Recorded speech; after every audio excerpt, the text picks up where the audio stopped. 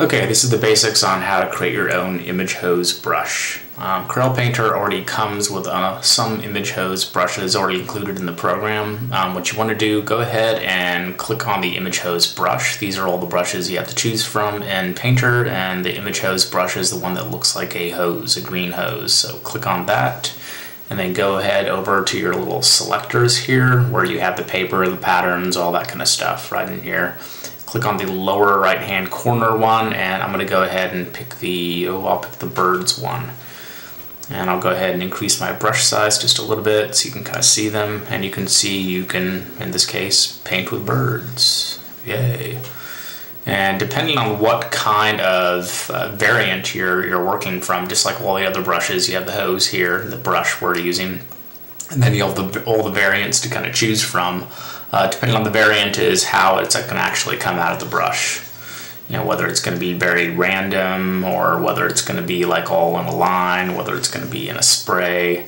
There's various ways of actually applying these things, and some are much more sensitive to the pressure. I'll go ahead and backspace here, and you can see with this one, looks like I have the image hose spray size P angle W. And then you can see the less pressure I apply, the smaller the birds are, and then the more pressure, the bigger they are. And then you can also increase the brush size if you want to. Anyway, how to create your own. You can do this with photographic images, or you can do it with paint strokes, whatever you want to do. Just to make this simple, I'm just going to do this with just some marks that I make with a pastel.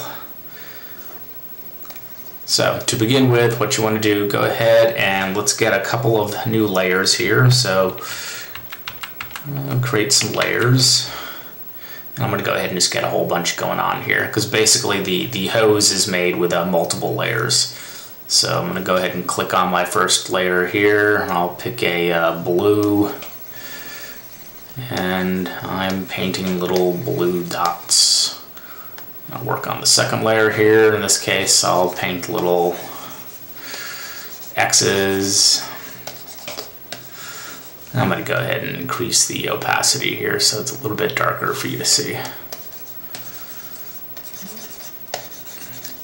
And I'll do some green ones for this. And you can do this with images from the internet, or just regular JPEGs, whatever you want to do. Anything that you can get into a layer, you can basically create a brush out of. Okay. So once I have all those layers created, you want to go ahead to the layer pull-out menu here, and you want to just go ahead and select all layers, and then group. Once you have them in this little group here, you want to go back to this little menu that showed the image hose brushes. Click on that, click on the secondary little arrow here, the sub menu, and click on Make Nozzle from Group. And it's going to show you this really weird screen that at first may scare you. The black background, this looks nothing like what I had here on this other window.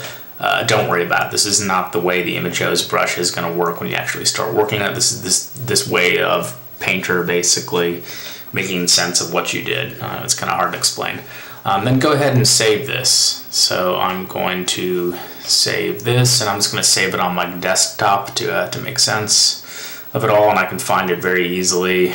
And I'm not even going to spell anything out. There we go. That's my image hose brush that I made. I don't like spelling. And I just want to save it as the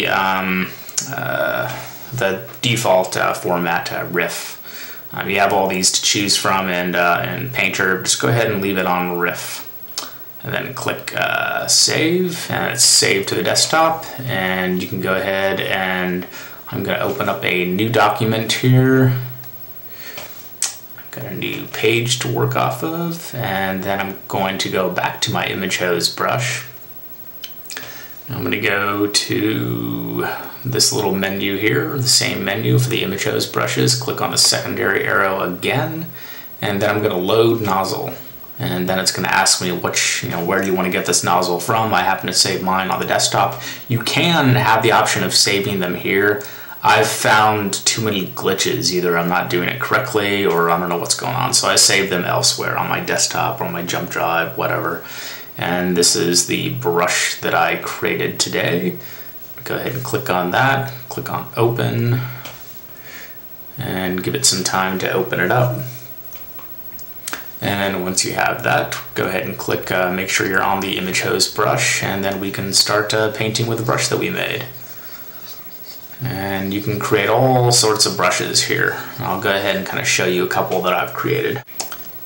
So I have my doll head brush that I created,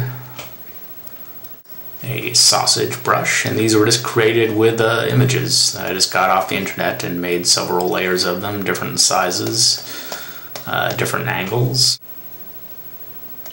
And this is my hate brush. I just wrote the word hate a bunch of times, and so I can paint a picture with hate. Yes, my lovely hate brush. This is my paisley pattern brush that I created. I have a couple of these. And this is my other paisley brush that I created.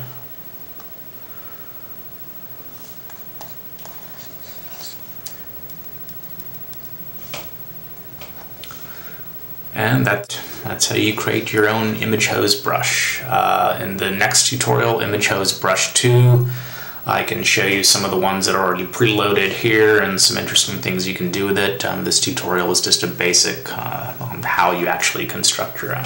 That's it.